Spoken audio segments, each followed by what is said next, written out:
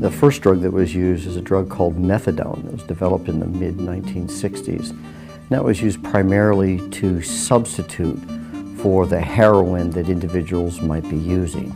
And because it's an opiate, it produces an effect called cross-tolerance. And basically, an individual will be treated with a dose that is escalated high enough so that if the individual went out and shot up some heroin, they would not be able to feel it because the tolerance produced by the methadone would be high enough to block its effects.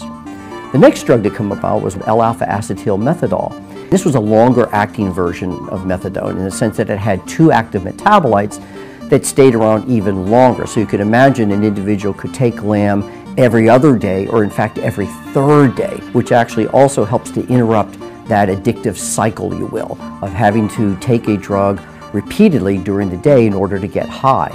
So both of those drugs, methadone and LAM, would eliminate that high because they're sluggish in their ability to produce their effects.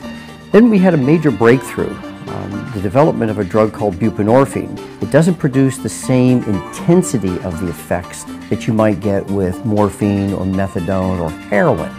And so you don't get as much of an overdose-like effect. In fact, the respiratory depression effects of buprenorphine are much lower than they are with some of the other classic opiates. Now, buprenorphine also has another property. It's a kappa antagonist, which is another kind of receptor that we find in the human brain. And that particular combination makes it rather unique because it provides a long-acting suppression of drug-seeking behavior. But here's where it really kicks in. It has a long half-life. What that means is that when you stop taking buprenorphine, up to 96-hour half-life means that an individual will not go through withdrawal right away.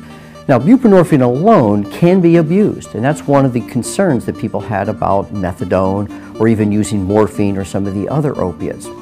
So the manufacturers got very creative and they added naloxone to the buprenorphine mix. Now, naloxone, you should know, is an opiate antagonist. That is, it blocks those receptors.